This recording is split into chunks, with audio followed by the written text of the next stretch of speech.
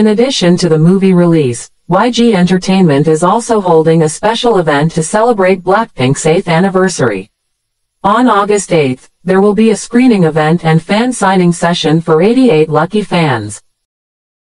The next day, on August 9th, Blackpink members Jisoo, Jennie, Rosé and Lisa will attend a pink carpet event at Yeongdeungpo Times Square, followed by a stage welcome at CGV Atria Square, first floor, Yeongdeungpo Times Square ScreenX Theater.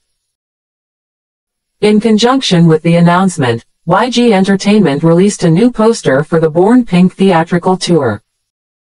The poster received mixed reactions from fans, including Lisa's fans. According to them, there are so many different photos of Lisa from her world tour, but YG always uses the same photo for group events. Meanwhile, Lisa was spotted at the Paris Olympics tennis match between Novak Djokovic versus Rafael Nadal, or Serbia and Spain. But many fans claim that it's not Lisa, because the face doesn't resemble her at all. What do you think? Is it Lisa or not? Let us know your opinion in the comments.